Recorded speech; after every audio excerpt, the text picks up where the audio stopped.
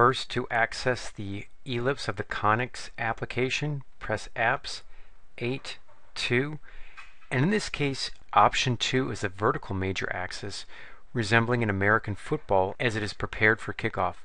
Please notice the calculator presents it as a leading x value over b squared. Some books and teachers always have the x value first, changing the positions of a and b. Other books and instructors have the a squared always first, changing the position of the x and y values. Either way is fine, just realize there's another way of writing conic sections. So for vertical major axis, a will still be larger than b. So actually let's select option 2 here. And then we're going to have a is 5, b is 3, just as in the last example, and centered at 4, 2, so h is 4 and k is 2.